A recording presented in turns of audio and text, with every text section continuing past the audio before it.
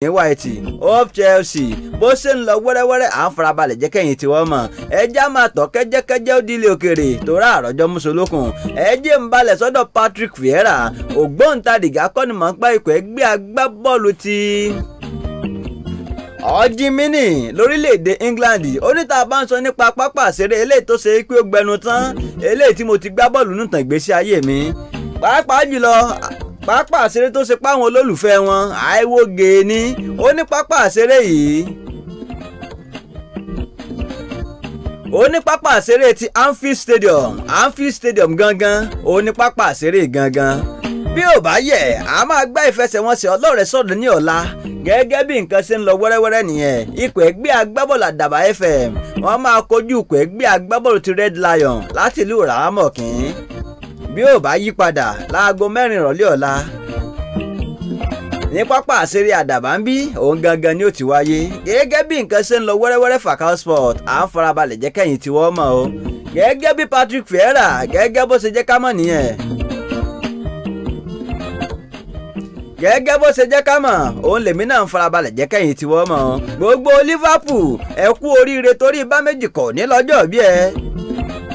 òní lọ́jọ́ bíi Steven Gerrard ògbóǹtarìgì agbábọ́ọ̀lù ti Liverpool bó ṣe ń lọ wẹ́rẹ́wẹ́rẹ́ nìyẹn ikọ̀ ẹgbẹ́ agbábọ́ọ̀lù Manchester United tó bá ti di ọjọ́ 27 oṣù táwọn olóòkan yìí ìyẹn nínú oṣù kẹfà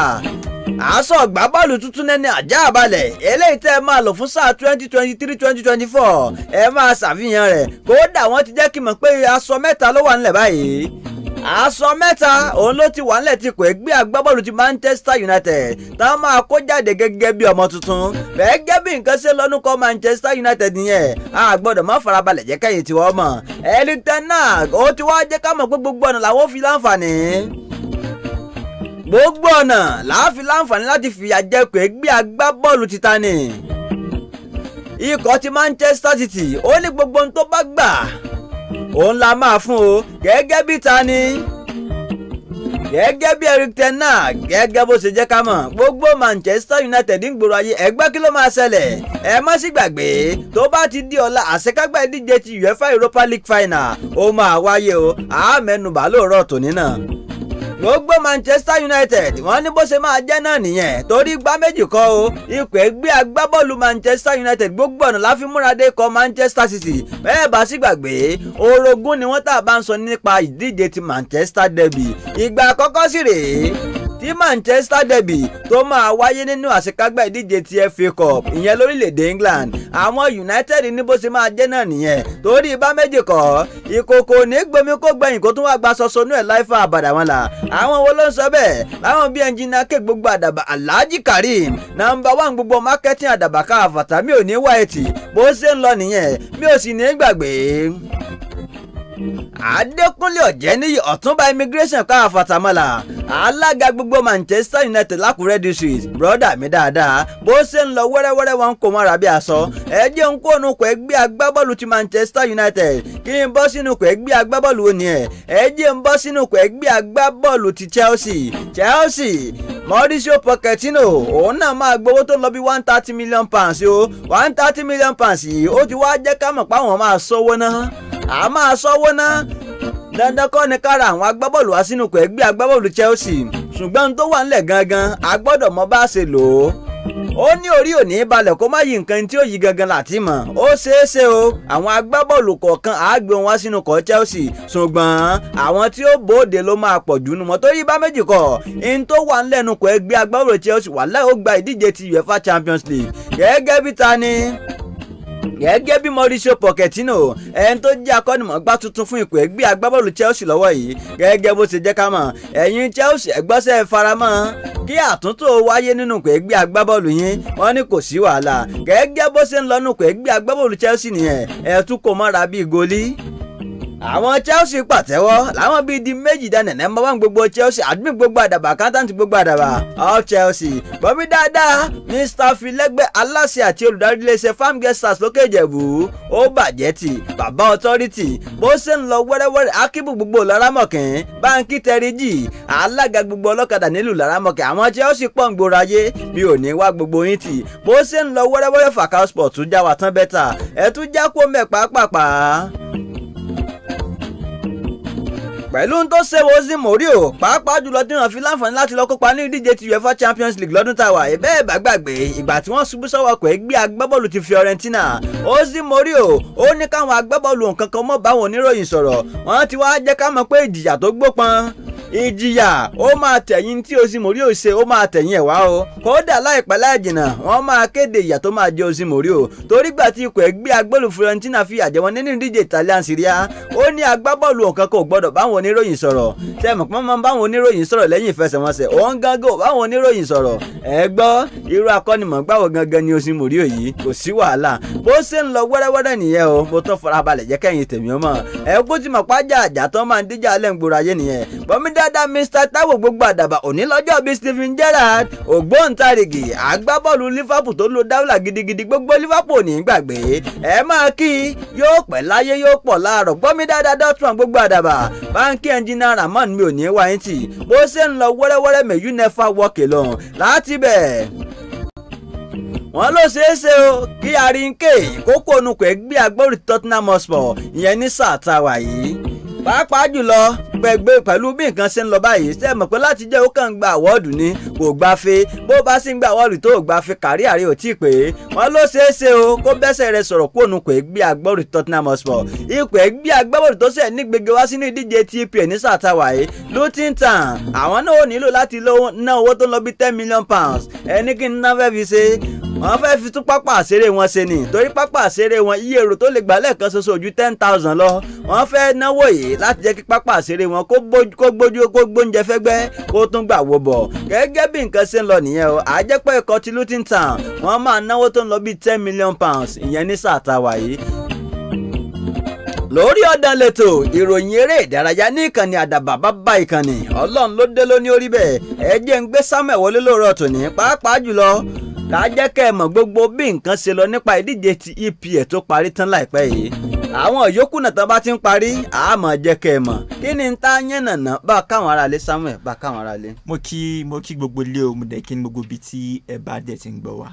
jẹ́ ká wo ìdíje ti FIFA Under-20 World Cup Nàìjíríà Argentina lọ́la nínú ìfẹsẹ̀wọnsẹ̀ kí ni ká máa retí ń bẹ̀. ẹ ṣe gidi gan tá bá ní ká wo tíìmù méjèèjì pàápàá tá bá ní ká ti kọ́kọ́ wo Argentina náà á rí i pé tíìmù tó yẹ kó wọ́n wà ní favourite láti win the competition yẹn because wọ́n ní nǹkan tí wọ́n pè ní tí òyìnbó máa ń pè ní home advantage àwọn ló host ẹ̀ so wọ́n jẹ́ máa jàǹfààní kan tó ń jẹ́ home advantage tá bá ní ká wo goal tí wọ́n ti jẹ 10 goals wọ́n yẹ̀ṣẹ̀ concede goal kan nínú gbogbo match mẹ́ta tí wọ́n gbá ní group stage tó kọjá so match yẹn ó máa le gan fún Under-20 ó máa le gan fún Nàìjíríà but ìyẹn wá ní pé kí Nàìjíríà má wà lè nà wọ́n nǹkan tí Nàìjíríà kàn ní láti ṣe ni pé bí wọ́n ṣe play Italy náà ni kí wọ́n ṣe play Argentina because báwọn méjèèjì ṣe ń gbá Italy àti Argentina bí pé wọ́n lo the same pattern the same tactics ni wọ́n sábà máa ń lò because midfield wọn náà ni strength Argentina wà so tí Nàìjíríà bá ti fi lè mú àwọn midfield àwọn kóńbẹ àwọn Carboni tán bá ti fi lè mú wọn kóńbẹ because àwọn yẹn ló máa fún wájú wọn ní assist àwọn yẹn ló máa fún wọn ní pass àwọn ló máa fún wọn ní goal jẹ so tá bá ti lè mú wọn bá ṣe mú àwọn Italy tó yẹ pé Italy wá rí ọwọ́ mú níwájú that means pé a lè rí wọn nà then ká ṣùọ̀ gan nípa defence wa.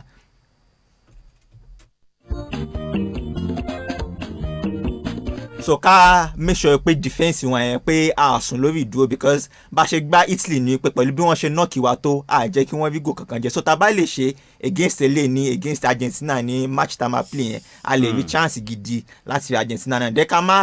ká gbìyànjú ká má waste chance because tíìmù tó yẹ pé ó ṣẹ̀ṣẹ̀ concede goal kan that means pé defence wọn náà dá so any chance tá a bá rí ká tètè mú lọ sharp so that tá bá tẹ̀lé rí bí goal méjì jẹ tá bá lè bẹ̀rẹ̀ sí ní dílé ká ṣàmì sọ pé ká jẹ àwọn goals àwọn chances tá bá ní ká má waste àwọn chances kankan nínú match yẹn bẹ́ẹ̀. jẹ́ ká wò lọ́la ìdíje ti Europa League final ó máa wáyé kí ni tó máa ṣẹlẹ̀ níbi ìfẹsẹ̀wọnsẹ̀ yìí lọ́la. tá bá ní ká wo tíìmù méjèèjì á rí pé tíìmù méjèèjì yẹn kì í ṣe Sevilla tí lù sí Europa League final then Mourinho náà ti lose any European Cup final so match méjèèjì yẹn nǹkan tí ó kàn possible bẹ́ẹ̀ ni pé ká rí winner méjì winner kan náà la ṣe máa rí. wọ́n sì gbàgbé ajáwọn èèyàn wọn mọ̀ pé ní nǹkan bí ọdún mẹ́tàlélọ́gbọ̀n sẹ́yìn European àwọn agbábọ́ọ̀lù láti Italy mẹ́tẹ̀ẹ̀ta tó wọ final nínú ìdíje tán wọ̀ àwọn náà gbà mẹ́tẹ̀ẹ̀ta wọ́n ètò ti wọ̀ lọ́dún náà ṣé mẹ́tẹ̀ẹ̀ta náà ni ó tún gbà. àlẹ́ ní pé mẹ́tẹ̀ẹ̀ta ló máa gbà bọ̀ tá bá ní ká wo Europa League tí wọ́n máa gbá ní ọ̀la yìí ó máa ṣì ní ó ní bí edge kì í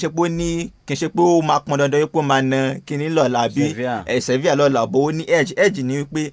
Mourinho tactics ẹ̀ ni pé tó bá ti kọ́kọ́ jẹ kẹ́ tó lè rí jẹ padà ó máa le gidi gan tàbálẹ̀ wo defence ní ó máa ní defence tó strong gidi gan so wọ́n dẹ̀ láwọn tó ga ní defence line wọn then strength Sevilla ni wípé wọ́n mọ bí wọ́n ṣe ń ṣe kọ́sánù tó bá yẹ pé tó máa ti gbà sí striker wọn báyìí ó máa jẹ ni so defence ó máa dẹ̀ lè mú striker àwọn yẹn tán pè ní El Naseri defence line wọ́n lè mú dá so tí Mourinho bá ti kọ́kọ́ jẹ ní final yìí ó máa lè fún Sevilla láti lè equalize àbí láti tún lè ṣe comeback against Mourinho because tí Mourinho bá ti fi lè jẹ́ bọ́ máa bẹ̀rẹ̀ sí dílé ni ó máa bẹ̀rẹ̀ sí ṣe nǹkan tí wọ́n máa ń pè ní park the bus máa bẹ̀rẹ̀ sí dílé ni tó yẹ pé ẹ̀ nílé vigo tó bá ṣe dédé jẹyìn tó bá ti kọ́kọ́ jẹyìn so tí Sevilla bá jẹ́ kí tí ó bá fẹ́ kí wọ́n lose ní ọ̀la yẹn kó má jẹ́ kí Mourinho tètè jẹ àbí kó má jẹ́ kí Mourinho kọ́kọ́ jẹ àwọn káwọn náà make sure pé káwọn náà jẹ padà so wọ́n máa lè fún Mourinho láti lè ṣe comeback against Sevilla so mo expect pé kí match yẹn le gidi gan because 50-50 ni kò sí any favourites kankan àwọn méjèèjì náà jọ mọ̀ gbá àwọn méjèèjì náà jọ mọ̀ bí wọ́n ṣe ń gbá final so ó wá ku ẹni tó máa mọ̀ bí wọ́n ṣe ń jẹjà bẹ́ẹ̀ tó máa múlò chances ẹ̀ jù ní ọ̀la. Jude Bellingham Bundesliga player of the year so deserve. bẹ́ẹ̀ tá a bá ní ká wò ó deserve dáadáa bọ́ tí wọ́n bá fún ẹni tí mo ti wò pé ó ti lè bọ́ síbẹ̀ ní Christopher Nkunku tó ń play fún Leipzig so ó ní highest goal scorer àwọn pẹ̀lú 16 goals tó yẹ pé pẹ̀lú 2 month injury tó tún níyẹn gan ó tún gbàgbà tó gba highest goal scorer tá a bá wo ipa tí Bellingham kó fún Dortmund ní season yìí ó sì ẹ̀ fẹ́ kí wọ́n gba performance ẹ̀ mú kí Dortmund bẹ̀rẹ̀ sí ní fight fún title tó yẹ pé wọ́n ti fight fún for the past how many years so ipa tó kó yẹn á yẹ pé last match ní season ni wọ́n tó lose title sí Bayern Munich wọ́n bá Bayern wọ́n bá wọn fà ní season yìí kò dẹ̀ jọ wípé star player àwọn Bellingham òun ló fún wọn ní strength yẹn òun ló fún wọn ní opportunity yẹn jù because nígbà tó yẹ pé bó ṣe wà in form bí season ṣe bẹ̀rẹ̀ àti bí season ṣe parí ni so form yẹn ló wá fún Dortmund ní edge gidi gan because òun ní star player wọn báyìí assist goal ọ̀dọ̀ ẹ̀ ló ti wọn aṣọ tó máa fún ní Bundesliga player of the year ó deserve gidi gan. Marcus Rashford Manchester United player of the season so ó deserve. bẹ́ẹ̀ni ó deserve gidi gan because ìgbà kan wà ní season tó yẹ pé Man U goal wọn nìkan àtọ̀jọ́ Rashford ló ti ń wá nígbà tó yẹ pé àwọn other attackers wọn ìyẹn ti Sancho ìyẹn ti Anthony nígbà tí wọ́n paná Rashford tí wọ́n drop form Rashford ló step in fún Manchester United tí Rashford ò bá gbà a máa ní pé bóyá Casemiro tó tọ́ sí bọ́ ipa tí Rashford kó ní season yìí fún Man U kì í ṣe pé àkànlé kó yẹn kéré ipa tó kó yẹn ga because tá a máa sọ goals tó ń wá fún Man U jù àtọ̀jọ́ Rashford ni bẹ́ẹ̀ ó ní double figures ní goals ó dẹ̀ tún ní double figures ní assist so bí best season Rashford lélẹ̀ so far ó dẹ̀ help Man U báyìí Man U ti gba Carabao Cup wọ́n wà ní FA Cup final wọ́n dẹ̀ tún gba third kò ní league so ipa tí Rashford kò yẹn ó wà important gẹ́gẹ́ ní season so best player tí wọ́n gbà yẹn best player fún Manchester United tó gbà yẹn nǹkan tí ó deserve gidi gan ni. jẹ́ ká wo Man City ń wò pé ìdíje Champions League àwọn káwọn kí wọ́n broadcast ẹ̀ káwọn èèyàn àwọn fans wọn máa lọ sí Istanbul so máa pay wọn. kò lè pay wọn because motivation tí fans wọn máa fún wọn ní stadium yẹn gangan kì í ṣe èèyàn kan lè kó yẹn kéré because tí club bá ń play àwọn players need kí fans máa pariwo wọn kọ́ máa cheer wọn kódà tẹ́ bá tiẹ̀ ń lose gan tẹ́ bá yẹ motivation àwọn fans yín ẹ̀yin náà máa ní pé orí tí yín náà máa wí pé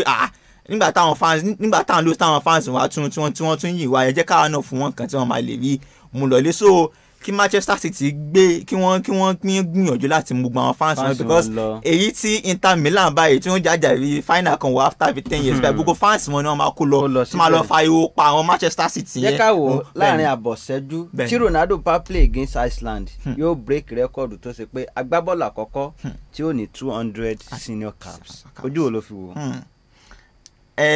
ibi tí Ronaldo wà báyìí kódà fún next season ní 2 years ń bọ̀ ó sì lè máa gbábọ̀ because ó sì fit ó sì lè máa gbábọ̀ fún Portugal àti fún club level so appearance tó máa make yìí kì í ṣe eléyìí ló máa tó wá jẹ́ last appearance ó tún máa tún make yìí kódà ìwò tó ń ti fẹ́ gbá yìí ó tún lè kópa níbẹ̀ because ó sì fit yàtọ̀ sí pé ó sì fit gan Portugal ṣì ní the leadership experience nínú dressing room bẹ́ẹ̀ yẹn ti Ronaldo so wọn kàn lé déédéé ní pé kó máa lọ báyẹn o yàtọ̀ sí nǹkan tó máa fún yín lóye feed yàtọ̀ sí gò tó máa jẹ́ fún yín lóye feed wọ́n tún máa ní the leadership qualities ẹ̀ nínú team bẹ́ẹ̀. bá a káwọn ará lè pọ̀ dàrọ̀ la. ó di ọ̀la o a máa rí yín bá. títí ọ̀la ẹja máa gbìyànjú ká máa ṣeré ìdárayá ẹ̀kọ́ kalẹ̀.